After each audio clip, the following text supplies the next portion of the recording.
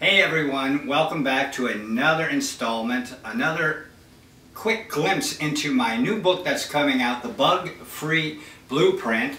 This is the second video of professional tips that you can find in the book, which is getting closer to launching real quick here in less than a week. I'm really excited, but I wanted to give you a glimpse into a few subjects that I get the most questions on, I get the most response from my articles and videos that I do. And this one's on German roaches. And where do I find them? Where do these things hide? Why can't I get rid of them? Well, if you know where they hide, then the rest is just automatic. You can start eliminating them. So in this video, I want to just take you through, show you some of their favorite hiding spots, and we'll go from there. Remember, this is the second installment. I've got some more coming out, videos that I think you'll like, but remember, my book, The Bug-Free Blueprint, is coming out, and all that information's in there. I'm excited to share this with you. It's been 30 years in the making, and I think it'll really benefit you. So let's take a look at those German roaches and see how we can get rid of them, all right? Okay, German roaches. How can we get rid of them? Well, part of getting rid of a German roach infestation is just finding them. German roaches are thigmotropic. Don't worry, that's about the only big word I know. And it simply means they like to be touching on all sides. So they're going to find the tightest little cracks and crevices that they can. The first obvious place, or at least the place that I get most of my phone calls for service, is the cabinets themselves. You'll find there's just plenty of hiding spots in a cabinet. They can hide in between some of the products you have up in there. They love these hinges because once closed, they're happy-go-lucky right behind there, nice and tight. They like to be touching on all sides, remember?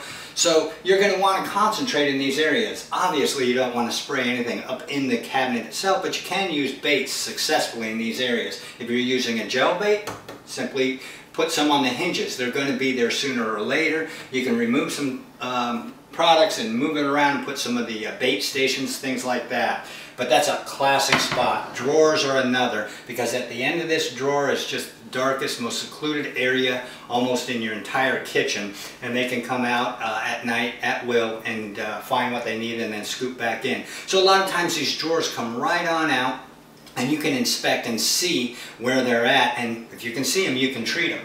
A couple of harder spots that are really difficult to get rid of the German cockroach is basically the microwave. This thing is pretty much hollow except for the core oven. I don't know how it all works, but they get in there. You can actually see them in the clocks. It gets to be a real mess. So I talk about this in the book, how to successfully root them out of there, and without sprays. Obviously you don't want to fry the wires or get electrocuted or anything, but this is a common place where you're going to have German cockroaches. Coffee maker. Ooh, if I had a nickel for every time I've lifted one of these up and seen them scurry. A lot of us folks put it up on a little hot plate or something, and they'll be under there just enjoying the warmth of the morning coffee, the moisture and the steam that builds up. Sometimes they can even get inside, and it's really gross. So a lot of the same techniques for our microwave are also for the coffee maker, but that is a huge spot. So you want to take this thing apart, clean it with vinegar or whatever household cleaning solution you have that's safe, and do that. And then again, in the book we talk about how to bait this kind of area successfully. Another area, I see this so often forgotten by even the professionals, knife blocks. This thing is perfect. It's got tons of little thigmotropic loving insect houses. I mean, nice little slits where the thin blade goes in, so it's perfect for the roach. And what you'll have, if you turn it upside down, you'll start seeing fecal matter in here. You'll start seeing the little antenna sticking out. They just love hiding out in here. And normally our knife blocks are put real close to these other areas, such as the coffee maker or the microwave, and so it's a natural spot. So these four areas actually are really extremely common. Take your time, examine them, and I tell you what, you'll get rid of a huge part of that population. But there's one area in particular that sometimes is the feeding source, if you will, of an infestation, and that's the refrigerator. I want to show you why now. The refrigerator can house thousands of German cockroaches. It's got heat. it's got moisture, it's got food scraps. It's a perfect spot for them to hide in.